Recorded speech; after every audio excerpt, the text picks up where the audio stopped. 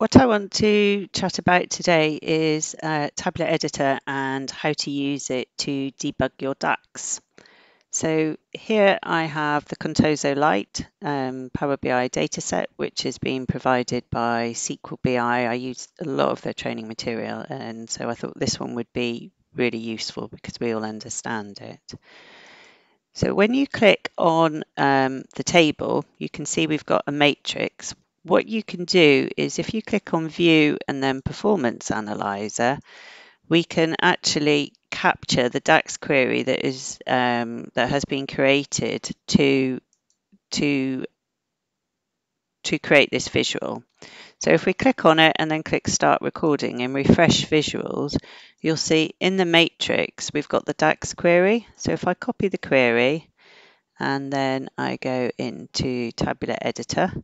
Tabular Editor 3 is what I use and I've been using for a while now. It's just such a good resource. There is a cost element to it, but the time that it saves me, it's a no-brainer really.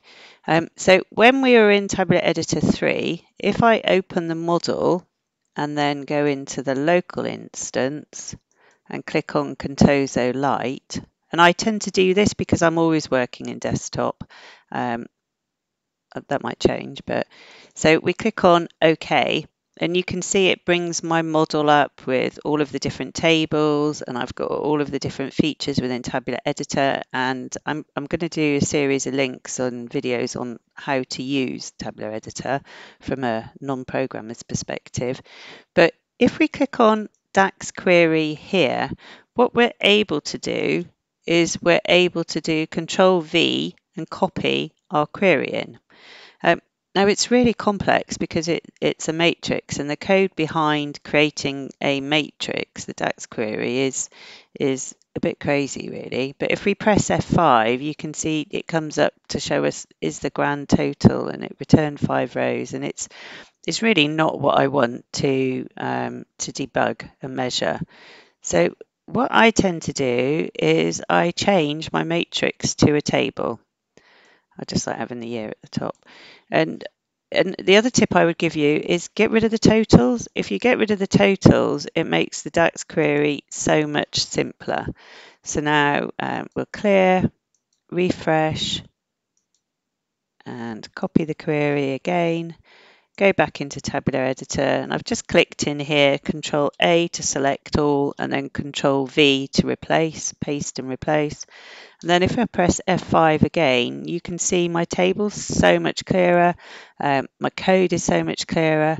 And what you can do, we don't even need this primary window. It always tends to put it in there. All we need to do is just change that to be core. And run F5. And you can see now we've got this lovely, nice little simple DAX query. And what we can do is we can then say, right, okay, well, I'm not quite sure about this particular cell, so I'm going to right click and debug the cell. And then DAX debugger opens. And what I like to do is I just like to move this over to the right so I can see what I'm evaluating, but I can also then see the DAX debugger as well. So we have in here, and I really like the way we can just move the windows around. So I'm just moving that across. So we've got our locals window, which shows us exactly what the value is of the cell that we're evaluating now, which is 2018 and Canada. And you can see, you can just marry the two of them up. Evaluation context shows us what the evaluation context is. And then if you look at the cool tree shows you we're currently at the measure, but as we start to step into the measure, it shows you how the measure is written and what's happening. So up here, and this is a simple start to start with a sum x. So we're going to step over it. So we click, this is our full measure, where it's our sum x over sales quantity times next price, and it's 206. So as I step over it, you can see that currently now we're on the sales. So this is the sales table. We're summarizing the columns. This is the row context that is showing us what's happening. And see, this little arrow here is telling us that it's iterating over sales. So we go to the next bit and it tells us now this is the next thing that's happening. Quantity for this particular row is 1, the sales net price is 393, and it's evaluating at 393.48. And you can see it's moved there to the row context. And as we continue through, it'll show us what the quantity is. See where the arrow's changing again? And here what the net price is. So it's a really useful way of understanding exactly what is happening with your measures. And where it really comes into your own is where we start to use calculate and all filters and all selected, etc. So another way, and I prefer this way, if you click on the pivot grid, and I really like the pivot grid, and click on country. So I'm putting country here. This is my row. And in my date, I'm putting year, which I'm going to put here. And then I'm choosing a measure that is in my sales table. And I'm choosing one that's a little bit more complex. So this is the top end sales. And if you click on the top end sales here in an expression editor, you can see how it's calculated. But we're going to go through that in a moment. So if I'm just going to click on online, I want to know why that's calculated. So if I click debug, then you'll see my DAX debugger is here. But what I want to do is I want to put my Power Query there. So my pivot grid there, so I can see what's happening.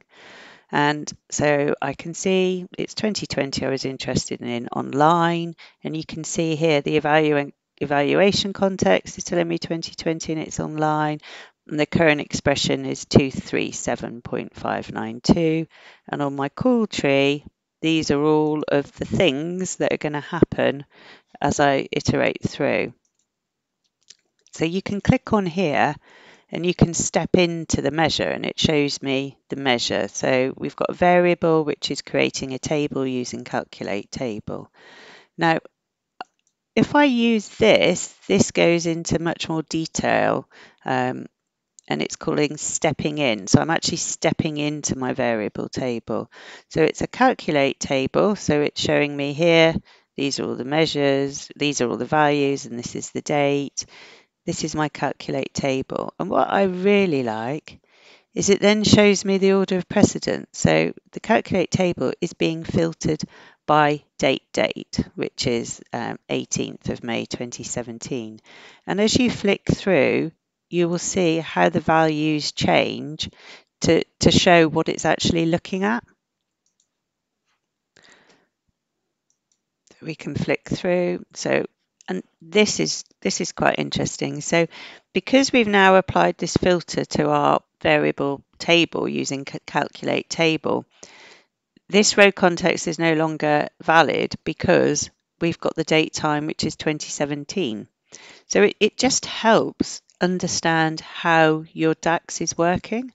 Then again, we're iterating over sales to pull out, but not iterating, we're using the sales table to pull out the order number. And then for that first row that we're looking at, that would be the order number, then the quantity, and you can see how it's iterating through to find out the different amounts.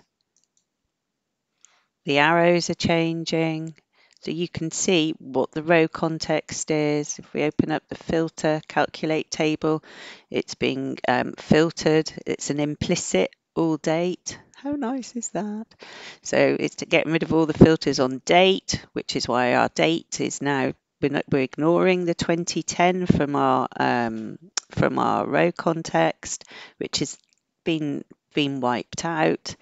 And it just adds so much clarity to what the DAX is doing. And you can see, so here on the call tree, we can open up the call tree so we can then see what's happening with the concatenate X.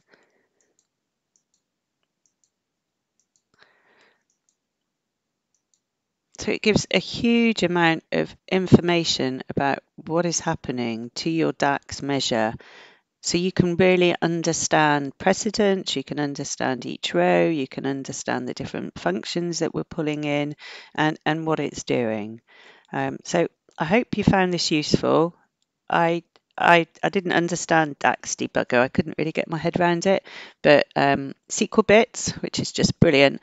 I went to the conference there, watched the session, and then sat down at the Tabular Editor table and didn't move until they explained it to me, which they did very, very kindly. So thank you. But I hope this makes sense to you.